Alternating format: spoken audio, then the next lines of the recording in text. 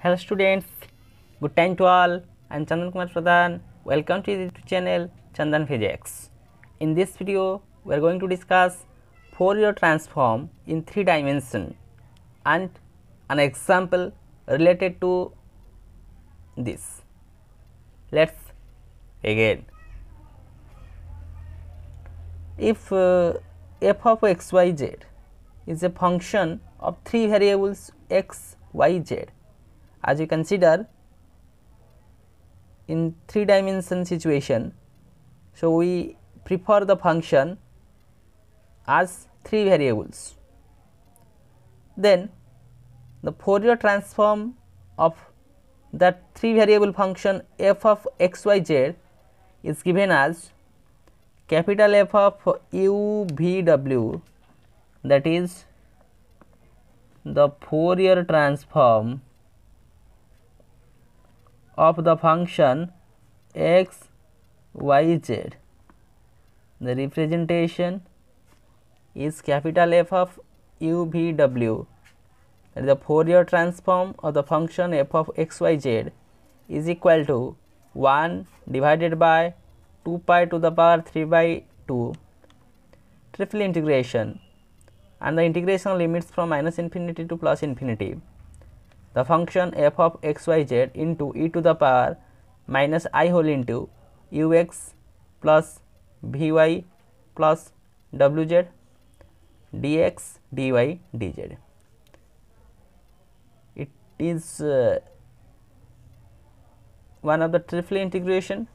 That is why we differentiate with respect to 3 variables.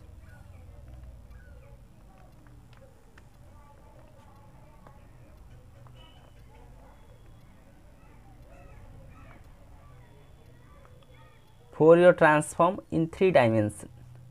Similarly, the inverse Fourier transform of that given function f of x, y, z will be the inverse Fourier transform of capital F of u v w, which one is equal to 1 divided by 2 pi to the power 3 by 2 triple integration, and the limit of the integration from minus infinity to plus infinity. F of u v w, function of 3 variables, e to the power I plus I whole into u x plus v y plus w z, and we integrate with respect to du, dv and dw. That one is 3 dimensional Fourier inverse transform.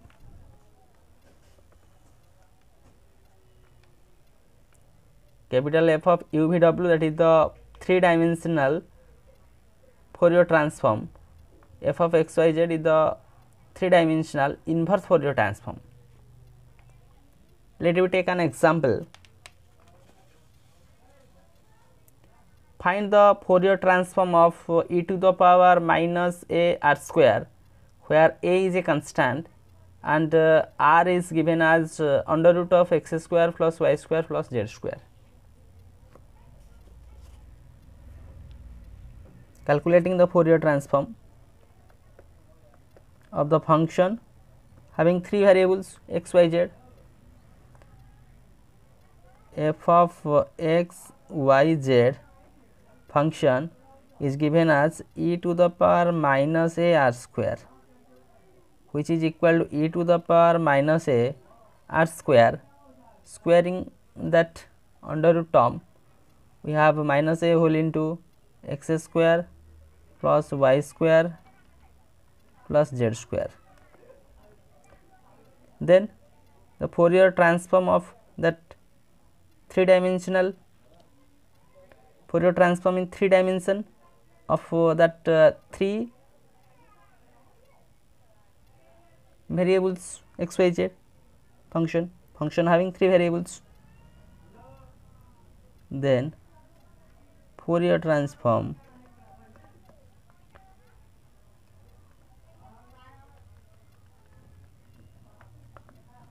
of 3 variable function x, y, z.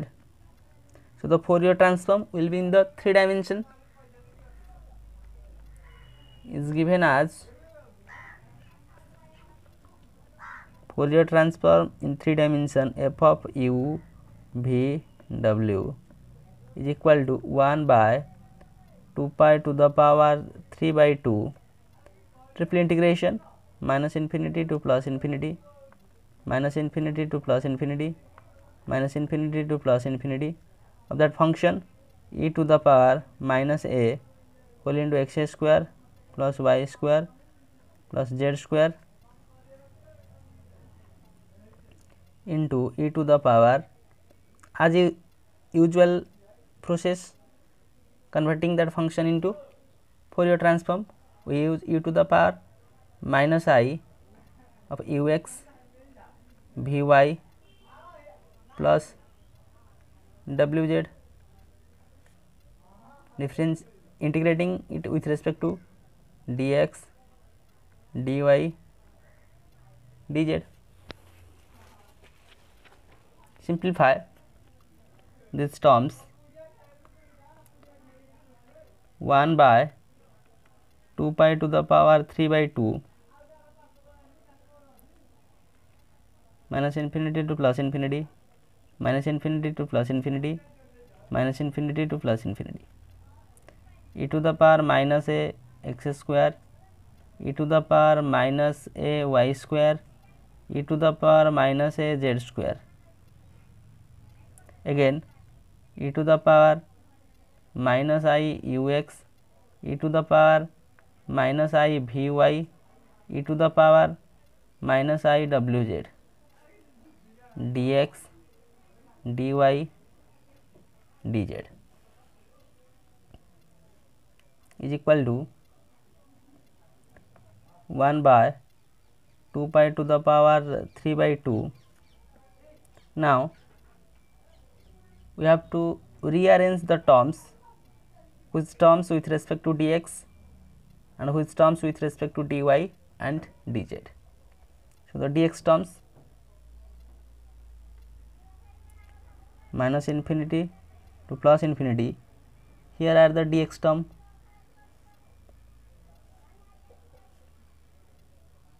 so we have e to the power minus as common ax square plus I ux of dx, again y terms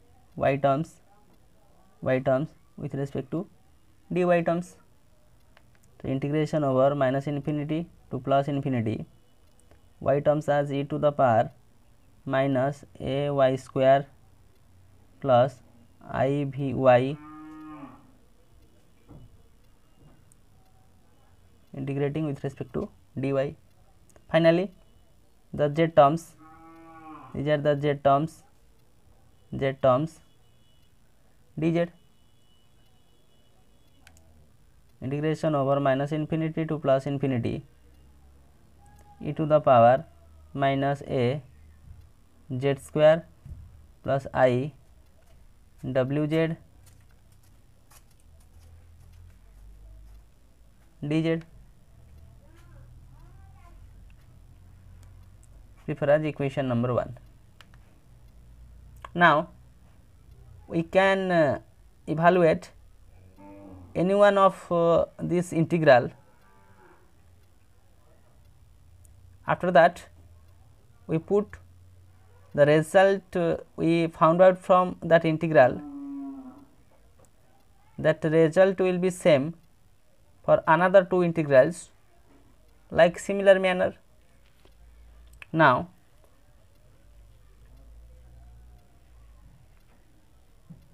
one of the integral, this minus integration over plus minus infinity to plus infinity, integration over e to the power minus ax square plus I ux dx. Let we simplify it, is equal to integration over minus infinity to plus infinity, e to the power minus a as common, we have x square plus I ux divided by a dx is equal to integration over minus infinity to plus infinity e to the power minus a, let we add and subtract a term, that is x square plus I u x by a plus I u divided by 2a whole square minus I u divided by 2a whole square. I add and subtract the term I u divided by 2a whole square.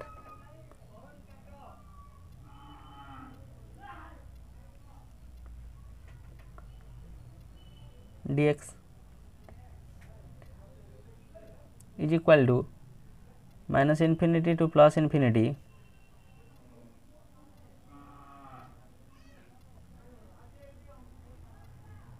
that term is a square term. As the formula we introduce a plus b whole square, a square plus 2ab plus b square e to the power minus a as x plus I u divided by 2a whole square into e to the power minus u square divided by 4a I square as minus 1 dx is equal to integration over minus infinity to plus infinity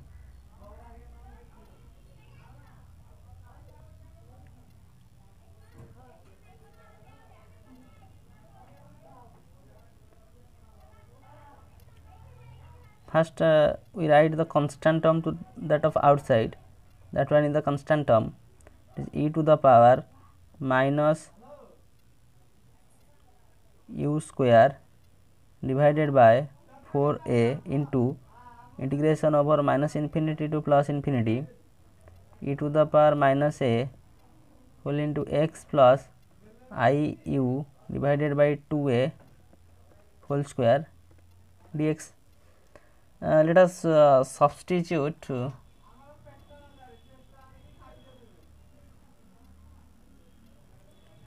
putting p is equal to x plus I u divided by 2a, that term is substituted as p, therefore its differentiation dp will be dx. This term is constant and its differentiation results 0. Similarly, the limit changes from minus infinity to plus infinity, so that integral e to the power minus u square divided by 4a integration over minus infinity to plus infinity e to the power minus a p square integrating with respect to dp, that one is a standard integration. So the standard integral value we have e to the power minus u square divided by 4a into pi by a under root.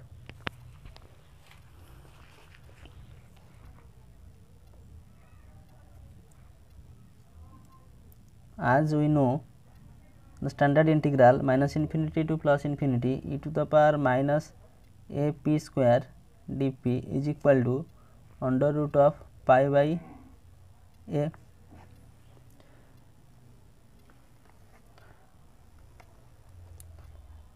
Therefore we have integration over minus infinity to plus infinity e to the power minus a x square plus I u x integrating with respect to dx result as e to the power minus u square divided by 4a into pi by a under root.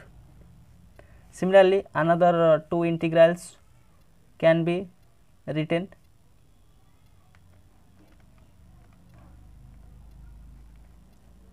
by taking that procedure, minus infinity to plus infinity e to the power minus a y square plus I v y dy is equal to e to the power minus v square divided by 4a under root of pi by a. Last integral minus infinity to plus infinity e to the power minus a z square plus I w z dw dz is equal to e to the power minus w square divided by 4a under root of pi by a. These values of that kind of integrals, let we put in equation number 1. Therefore, equation 1 becomes the Fourier transform of 3 variable function f of u v w is equal to 1 by 2 pi to the power 3 by 2. So, the values of these integrals are put here. We have e to the power minus u square by 4a under root of pi by a into e to the power minus v square by 4a under root of pi by a into e to the power minus w square by 4a under root of pi by a, which is equal to 1 by 2 pi to the power 3 by 2 pi to the power 3 by 2 a to the power 3 by 2 into e to the power minus u square plus v square plus w square divided by 4a.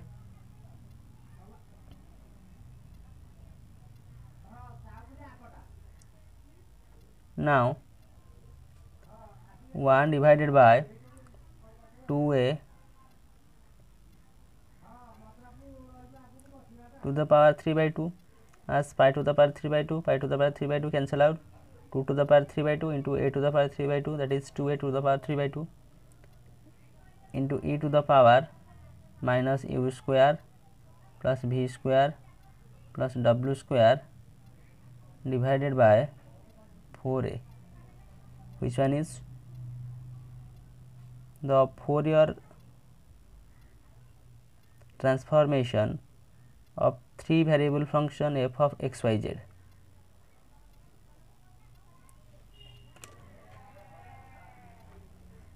And that 3 variable function as given as e to the power minus a r square, whereas r is equal to under root of x square plus y square plus z square. So, with the help of this video lecture, we understand Fourier transform in 3 dimension, inverse Fourier transform in 3 dimension, an example related to Fourier transform in 3 dimension. We solve that question and we get the Fourier transform in 3 dimension of that 3 variable given function. So, with this useful and informative notes, let me wind up this session. Thank you.